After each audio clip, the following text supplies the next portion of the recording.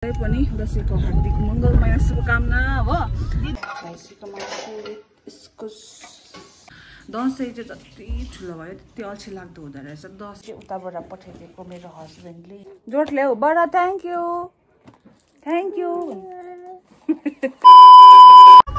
Hello everyone, good morning, welcome back to my channel and happy Dussehra to all. सबैको त दशैं नहोला, हाम्रो पनि छैन, टिका लाउनु हुँदैन, तरै पनि दशैंको हार्दिक मंगलमय शुभकामना हो। हामी चाहिँ गएको अब म चाहिँ अहिले यता घरबाट यता पिप्लेबाट चाहिँ उता जाँदैछु मङ्गलछु हो। अस्तिदेखि यतै थिएँ, बाबा मात्रै हुनुहुन्छ, आमाहरू पनि हुनुहुँदैन, सिलगढीमा चाहिँ त्यही भएर चाहिँ हामी जाँदैछौँ हो। बेलुका फर्किन्छौँ। सो सबैले दशैं राम्ररी मनाउनुहोस् होला, बेसी ड्रिङ्क नगर्नुहोस् होला हो, बेसी ड्रिङ्क नगर्नु होला। अहिले चाहिँ हामी यहाँ अब हाम्रो यहाँ माथि घुमा डाँडा पुग्न आँट्यो। बेलुका त गर्नु पर्यो होला है। दशैं भनेको अब त्यही हो, मासु र रक्सी बिना दशैं हुँदैन हुनु त, नेपालीको चाडबाड हो। सो भन्दै अहिले भेटौँ। सो हामी चाहिँ अहिले घर आइपुगेर पनि म चाहिँ खाना पकाउनु तयारी गर्दैछु गाइस। भात पकाउन आँटेको, यहाँ दाल हो, अन्त बफ मिट र इस्कुस पकाउने प्रोफेसनलले चाहिँ भाडा धोइदिँदैछ हो। अन्त पुरा जाडो पो भयो यहाँ आएर त, के अघि बिहान गरम भइराखेको थियो, यहाँ झन् गरम जग्गा हो तर जाडो भएर चाहिँ मैले यो जम्पर लगाएँ। अन्त अब खाना पकाउँदैछु, अब के त्यस्तै हो। दशैं भन्ने चाहिँ अब घरमा कोही पनि नभएर होला, बिमारी पनि छ त, त्यही भएर दशैं चाहिँ होइन, दशैं चाहिँ जति ठुलो भयो त्यति अल्छी लाग्दो हुँदो रहेछ। दशा जस्तो लाग्दो रहेछ हो, घरमा यस्तो प्रब्लम चलिरहेको कारणले गर्दा। अन्त सानोमा मात्रै हो रहेछ दशैं भन्ने चाहिँ, अब जति ठुलो भयो त्यति दशैं चाहिँ अल्छी लाग्दो खल्लो हुँदो रहेछ क्या। सो सानो भइन्जेल मात्रै रहेछ दशैं दिवाली भन्ने यस्तो होइन। तर पनि बाबा एक्लै घरमा हुन्छ भनेर चाहिँ विश्वास लागेर चाहिँ म आएँ होइन। सो गाइस यहाँ चाहिँ मैले भैँसीको मासु कट गर्दैछु हो, सुकाएको मासु हो यो चाहिँ। अन्त अब यसलाई चाहिँ म इस्कुससँग पकाउँछु हो। अन्त भैँसीको मासु प्लस इस्कुस चाहिँ एउटा दामी हुन्छ कम्बिनेसन हो। आई होप तपाईँहरूलाई पनि मनपर्छ होला, हेर्दै गर्नुहोस् ल। सो गाइस मैले चाहिँ अहिले मसला रेडी गरिसकेँ हो। अन्त मासु चाहिँ काटकुट पारेर मासु पनि भिजाएँ, पानीमा भिजाएँ, किनभने त्यो सुक्खा मासु हो नि त। प्रवेशनाले इस्कुस काट्यो नि त, उसले बसाउँछ अरे मासु। म बसाउनु कि बसाउँछौ? अन्त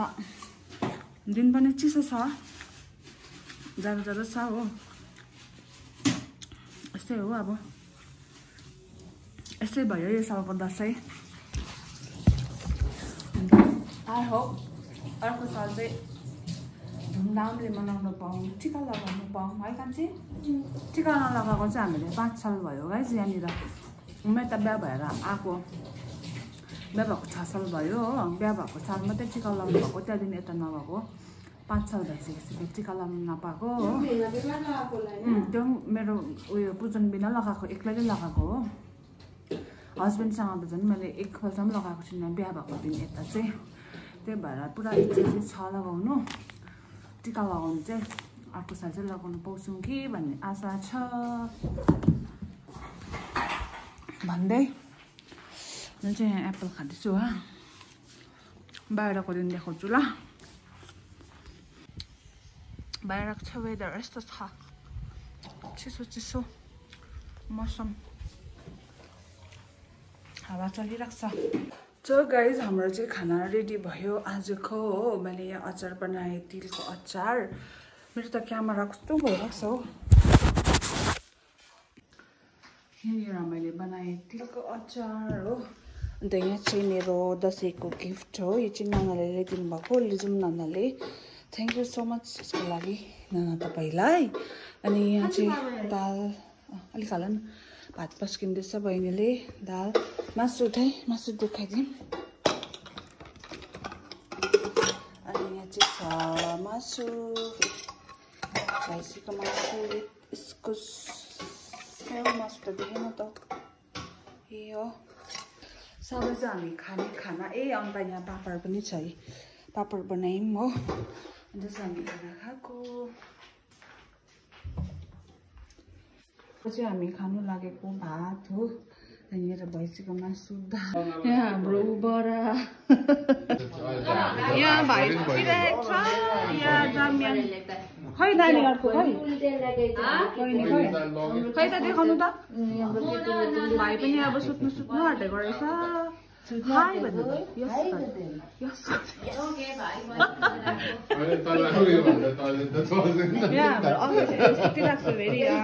स्लिपिङ किङ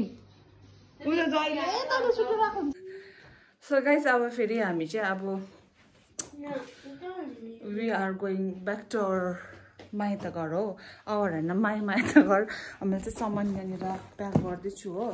सामान भन्दा पनि चाहिँ सामान अहिले भाइले ल्याइदिएको भस्नेबाट पूजन भाइले चाहिँ उताबाट पठाइदिएको मेरो हस्बेन्डले यहाँनिर चाहिँ के छ भनेर म तपाईँलाई उतै गएर देखाउँछु र चाहिँ अनबक्सिङ उतै गएर गर्छु नि त किनभने किनभने अब उतै नै बस्ने अलिक दिन हो आमाहरू नआइन्जेलसम्म किनभने चाहिँ मेरो हेल्थ अलिकति ठिक छैन अहिले घरि अन्त यहाँ म सक्दिनँ नि त एक्लै हुन्छु बाबासँग मात्रै अन्त त्यही भएर चाहिँ सबैले भेटौँ गाइस बोलाएको है छिटो यहाँ के भन्नुपर्छ छिटो कहाँ गएको कहाँ गएको हामी कहाँ गएको उमा होइन पापा घर भन्छ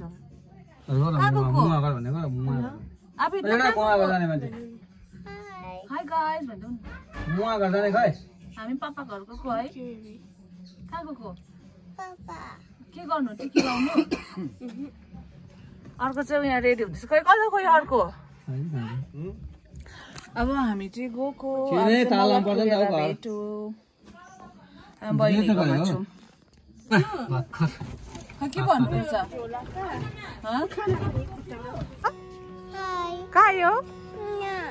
कसको घर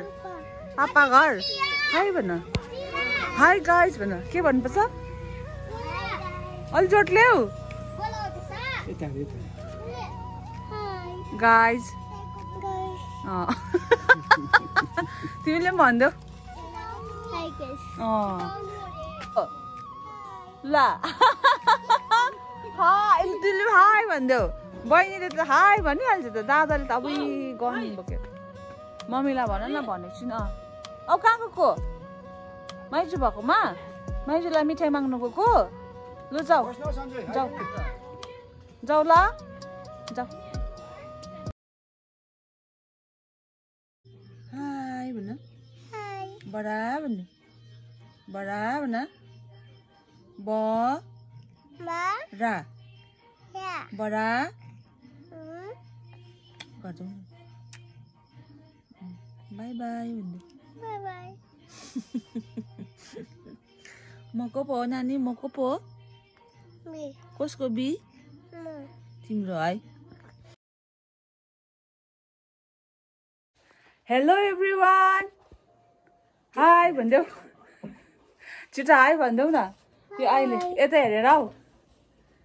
welcome back again welcome back again this is Smriti Rai आवेदना Pradhan baby भन अब चाहिँ हामी बस्छ एकछिन फाइनली हाम्रो दसैँ सक्यो होइन नि दसैँ त के भन्नु हो दसैँ त अब थिएन यस्तै भइहाल्यो उता घर गएँ आएँ के गर्नु उता पनि पकायो खाएँ यता पनि पकायो खाएँ हो आई होप तपाईँहरूको पनि सक्यो होला मजाले मनाउनु भयो होला हाम्रो चाहिँ दसैँ थिएन एकदमै बोरिङ भयो त्यही भएर मैले दसैँको भिडियोहरू पनि गरिनँ राम्रोसँगले हो बनाउनु भएको भए त बनाउँथेँ मजाले है सो आई होप अर्को साल चाहिँ मजाले हामीले टिका लगाउनु होस् भन्ने हो अरूको टिका लगाएको फोटोहरू देख्दा भिडियोहरू देख्दा कस्तो भयो अरूको फोटो हेर्दै लाइक गर्दै बस्दै त्यतिकै दसैँ बित्यो सो नाउ यहाँ चाहिँ सामान छ मेरो अस्ति तपाईँहरूलाई भनेको थिएँ नि हस्बेन्डले पठाइदिएको उताबाट दुबईबाट अब के छ हेरौँ हो खोल्दैछु मैले चाहिँ अन्त Aahana is excited to see है नानी आर यु एक्साइटेड ए भन्दा पनि त्यो टर्च लाइट मेरो कहाँ राखिदिएको छ टर्च लाइट त मैले खोलि नसकेको थिएँ ला Caesar I need Caesar to open this के छ हेरौँ कस्तो भारी छ हो के पकाउन खोलौँ न अन्त उसलाई हतार परिसक्यो यस्तो ऱ्याप गरेको रहेछ अन्त डरै लाग्दो पेपर प्लास्टिक सेलोटेपले सिजर छैन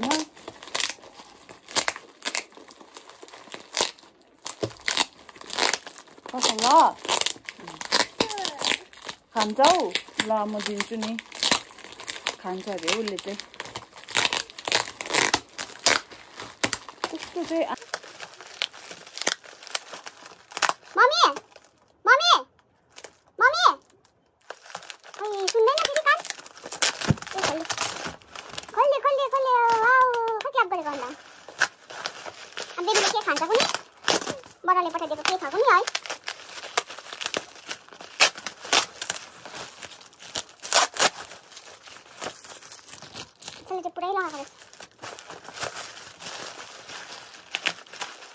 अस्ति नै आएको भाइले तल पुजन भाइले ल्याइदिएको बस्नेको भाइले हो अनि अस्तिको दिन चाहिँ भाइले ल्याइदिएको थियो चाहिँ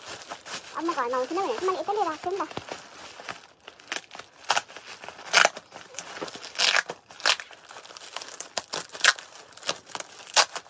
अब कस्तो चाहिँ प्याक गरेको हो बहिनी बडाले त है पुरै हेर है लाग्दो प्याक गर्नु भएछ बडा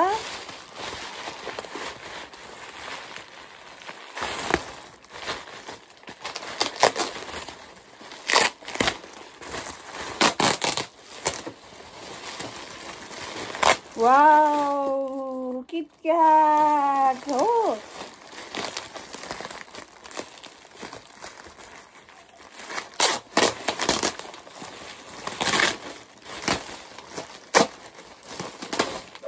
सिसा त आमाम्लो बेसी त सिसै रहेछ स्याफ्रन किटक्याट कसले खान्छ यो बेबीले यो त खाने होइन नि यो त दुधसँग खाने त यो खान्छ बेबीले है आलमन्ड पकाउन अन्त क्यास्यु नट यति रहेछ कस्तो भारी आलमम अन्त यहाँ चाहिँ छ यो चाहिँ पावर ब्याङ्क हो कि यो झन् पुरै सिल प्याक रहेछ पावर ब्याङ्कको मलाई खास जरुरत थियो सिल प्याक चाहिँ पावर ब्याङ्क नभएर पुरा बिजोक हुन्छ नि त लाइटहरू नहुँदा चाहिँ हो अन्त चाहिँ पावर ब्याङ्क त थियो तर मेरो वायर त्यो आइफोनमा मिल्ने मेरो त्यो त्यो वायर नै थिएन नि त अन्त यो चाहिँ हजुर यो खाने होइन नि पख यो दिन्छु उसलाई यो दिइहाल्नु पर्यो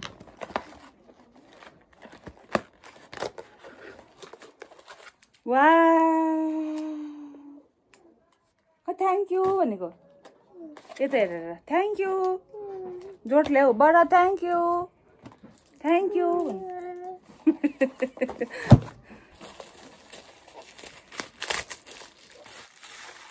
कस्तो भारी हो पावर ब्याङ्क पनि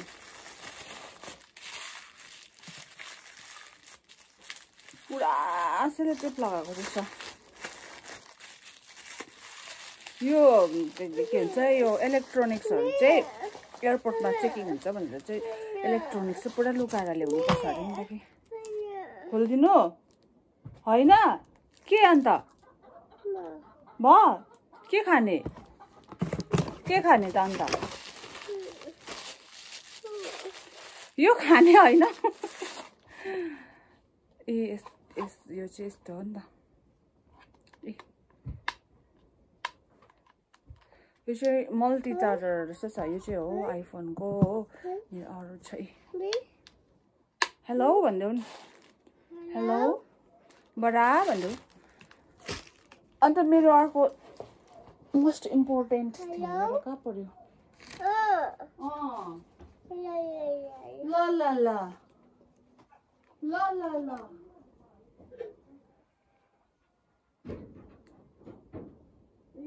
बहिनी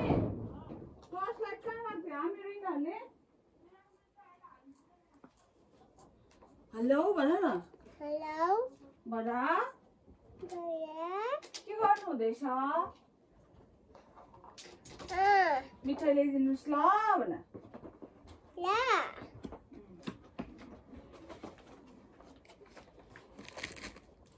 ल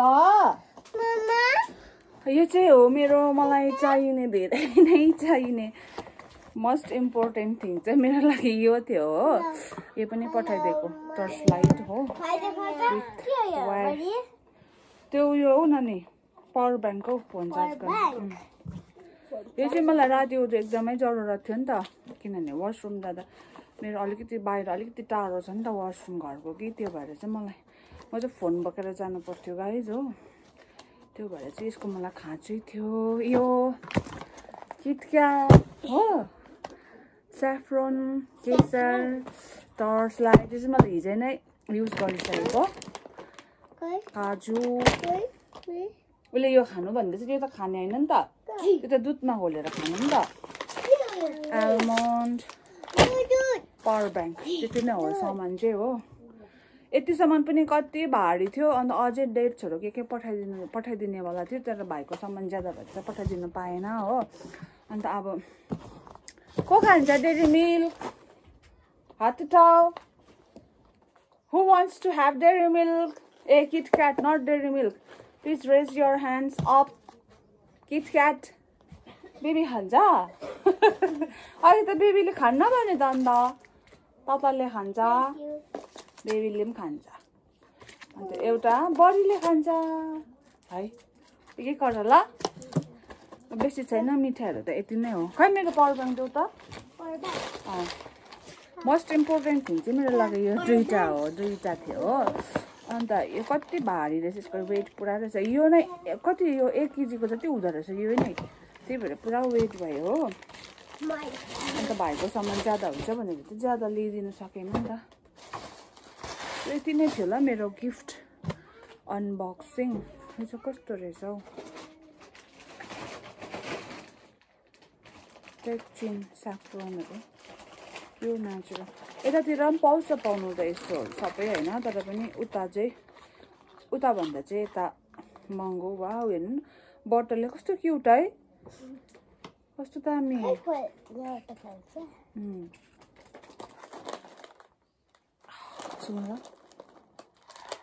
कस्तो दामी स्मेल रहेछ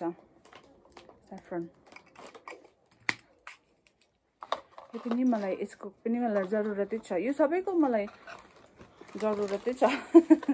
हैन नि हाउ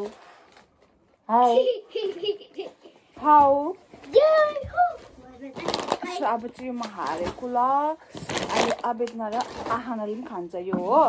है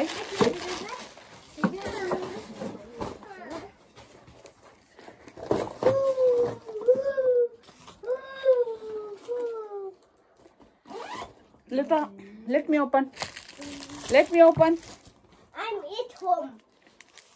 I will eat at home. Oh, म दिन्छु नि अहिले घरमा खानु खाऊ न त्यो माई घरमा दिको है थ्याङ्क यू भनेको यो चाहिँ अब बिले खान्छ नि त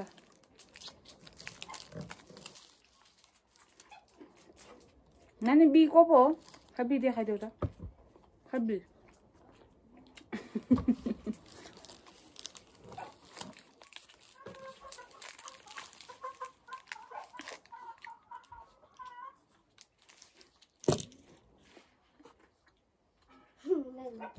नाचिदेऊ न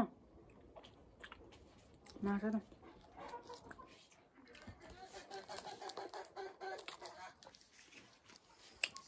सो गाइस अस्तिदेखिको यो भिडियो मैले आज कन्टिन्यू गरिरहेको छु आज नै एन्ड गर्छु हैन